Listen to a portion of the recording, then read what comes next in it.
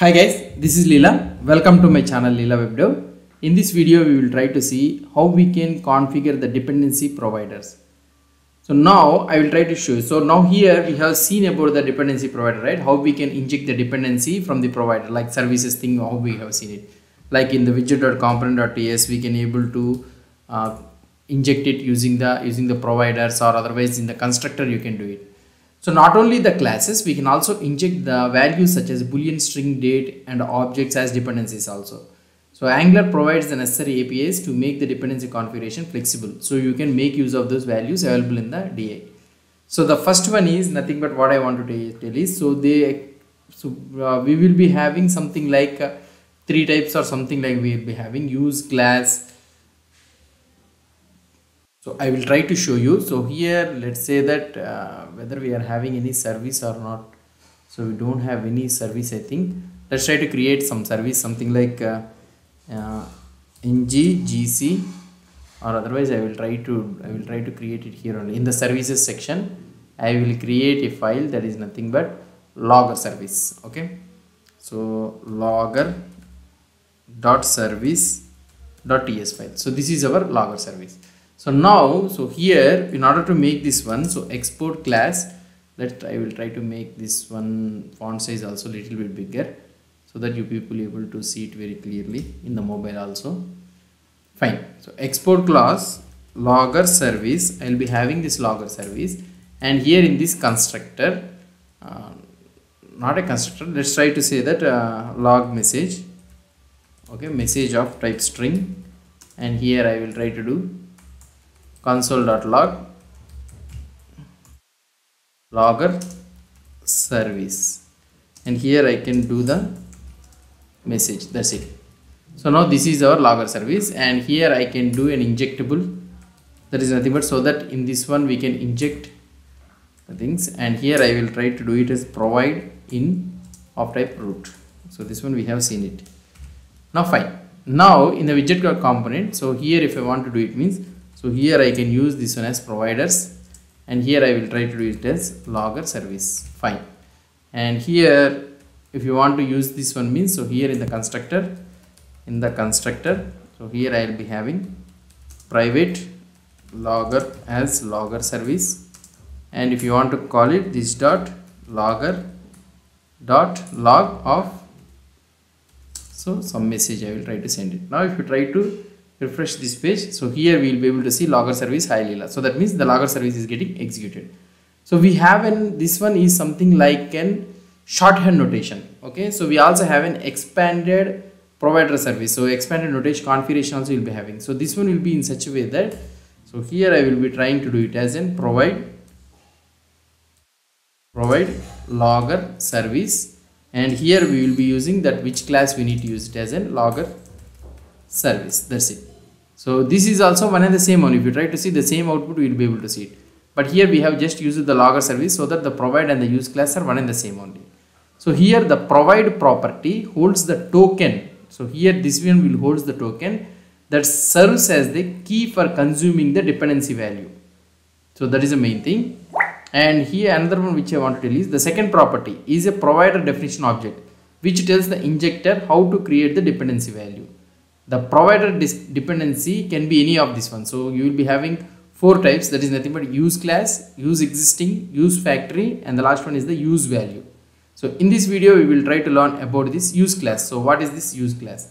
So this use class, understanding this use class means, in Angular dependency injection, use class is a provider configuration option that allows you to replace one dependency with another at runtime. Essentially it acts as a substitute, creating a new instance of the specified class whenever the original dependency is requested. So for example, let's say that here we are having this logger service and we are using this logger service, right? Let's say I am having another service. Okay, in the same services itself, I will be having a console logger service. Okay, console logger dot service dot ts. Okay, I will be having another console logger, and the same code. So just like the logger service only, you will be having the same thing, but here this time this one will be having is console.logger, console logger.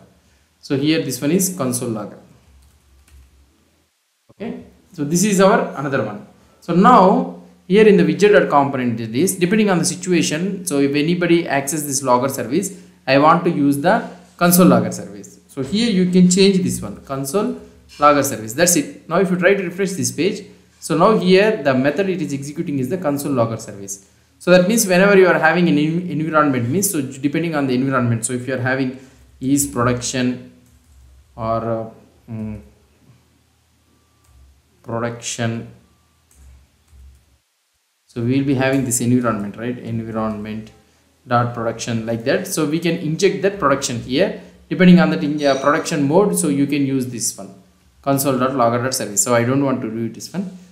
So now here in the real time, how we will be using this one is, for example, let's say that, so we are having two types of services. That is nothing but here I will be changing this one, file logger. Okay, so I am having two types of logger, file logger and also console logger. So here this one is the file logger. This one is the file logger and this one is file logger. Okay, and let's go to the widget.component and this one is file logger. Okay, now here this logger service doesn't have. So now both the things represent the same thing only, but one thing will log it in the console and another one will try to log it in the file. So here for this one, what I will try to create a logger.ts interface. So export interface logger. So your wish. So however you want to use it, you can use it, or otherwise let's try to remove this interface. We'll try to create it afterwards. So now what I want to do it is, so here we are having this one, right? So whatever the service you want, you can do it. So here I can say that, let's say that console logger service. Okay, and you can use this console logger service, and if you try to refresh this page, so you will be able to see the output console logger. And if I want to use this one as file logger means, I can directly use this file logger. Okay, so this console logger service, I need to use it here. Directly it will work. Now if you try to see here, this is not a console, but it will try to log it from the file login. But here this one notation is looking somewhat odd, right? So in this situation, what you can do it is, you can create an interface, export interface logger, and you can have a method, okay, implementation, so which is of type void, and I can keep it like this. Sorry. Okay, so this is the interface, and both the one implements the logger. Okay, it should be imported, and here also it will implements the logger, sorry, not location, logger. Okay, so now here this one is fine. Let's go to the widget, and here I will try to locate the logger. Okay, and this logger we will not get it. Why? Because we need to create an injection token. So why? Because so here the provide should be a token, unique token you should have. That should be either a concrete class or a token you need to have. So let's try to create a unique token. So that is nothing but constant logger underscore token is equal to new injection token. I will try to create it from injection token of logger. I can import this logger and I can use the logger. That's it.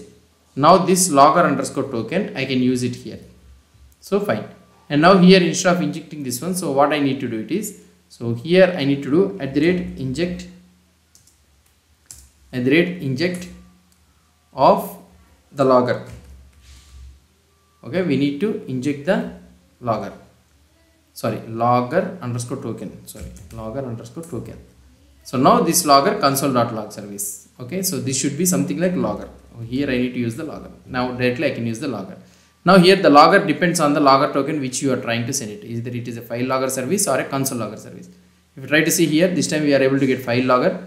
And if I try to change this one as a console logger, now if you try to see here, the loading symbol, then it is coming from the console logger. So this is how you will be, the use class dependency injection will be working. So if you want to alias this one means, so you can do it, whatever the alias you want to do it, you can use it. Hope you understood about this concept. So if you have any doubts or any suggestions, please post the comments below to this video. And if you like this video, please do support me by subscribing to my channel. Thank you.